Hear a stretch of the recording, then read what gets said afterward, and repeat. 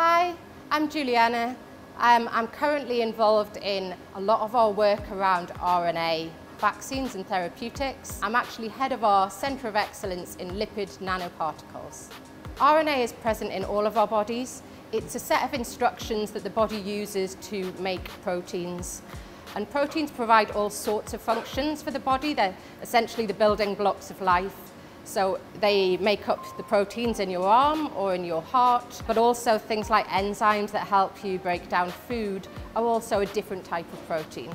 So for COVID-19, we used basically RNA technology, but synthesized it in a lab and then injected it into the body. So what it's essentially doing is harnessing your own body's machinery to produce a protein of interest. So for COVID-19, that was the spike protein, which is something that's on the surface of the coronavirus.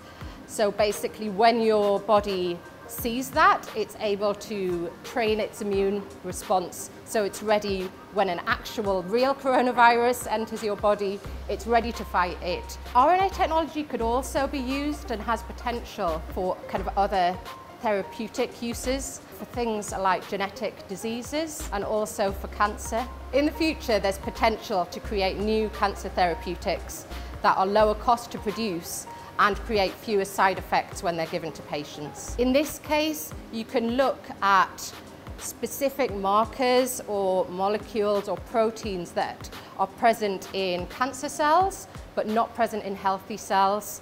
And then you can inject basically an RNA sequence that will teach your body to recognize those proteins on the surface of cancer cells, and then your body is able to mount an immune defense against the tumor or the cancer cells. CPI are continuing to work with the Vaccines Taskforce to ensure that we are developing a UK capability for RNA vaccine manufacture. But alongside that, we're seeing a huge explosion of academics and companies who are also developing RNA vaccines and therapeutics. So we work with them in a variety of ways on projects one-to-one and also on kind of larger collaborative pieces of work so that we come together as an industry to solve common challenges.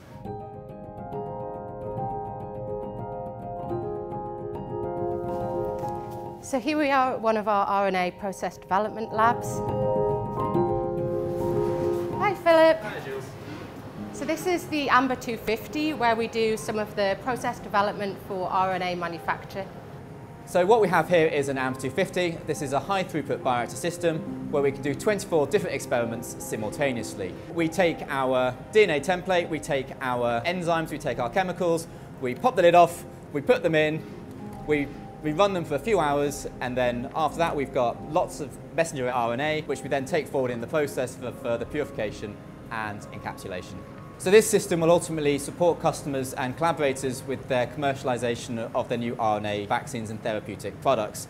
So by virtue of there being relatively little access to this type of system to those types of people, we can get customers in, we can get their products on the system and use it to accelerate their products through. So identify what works, what doesn't work, and then ideally then scale up beyond this to say a litre scale system to produce material for clinical studies. So at CPI, we have this RNA infrastructure, both to develop new processes, to advance the technology, and to manufacture doses of vaccine. As RNA is such a new technology, we really need to train the next generation of scientists.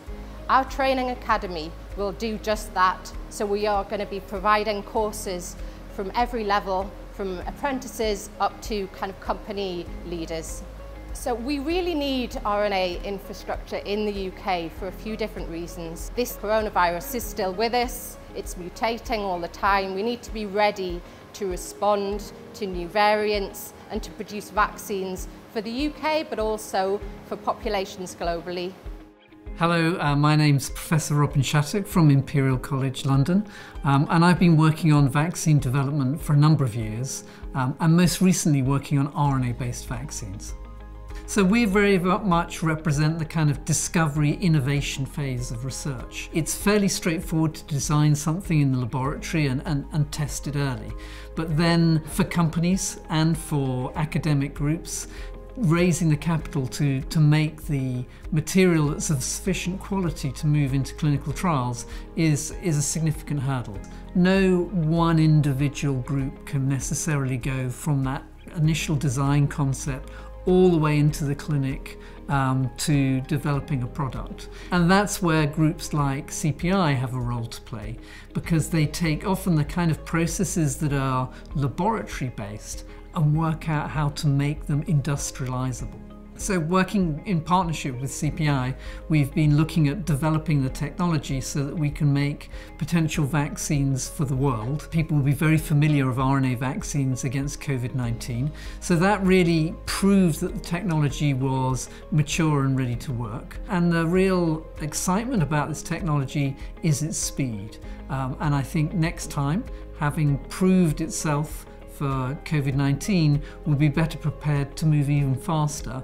We're now taking it forward for other indications. We're looking at different ways of making RNA and encoding different proteins so that they can be delivered for vaccines, for cancer, for protein replacement. Having designed those on the computer, we're producing them. We expect that in terms of UK designed approaches, cancer therapies based on RNA technology in the clinic, that could be realized within a couple of years.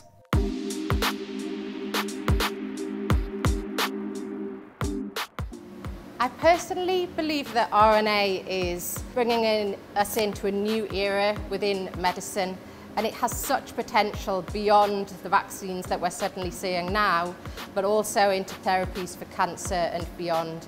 And it's really exciting to be working on it here in Darlington.